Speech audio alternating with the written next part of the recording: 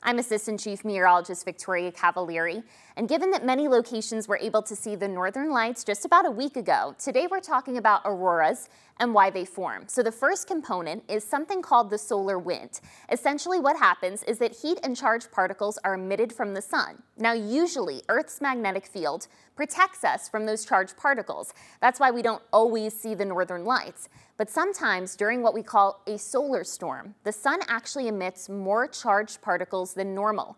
And some of those extra charged particles, well, they are able to make it to the poles of the Earth. When that happens, we see that those charged particles interact with oxygen and nitrogen in the Earth's atmosphere.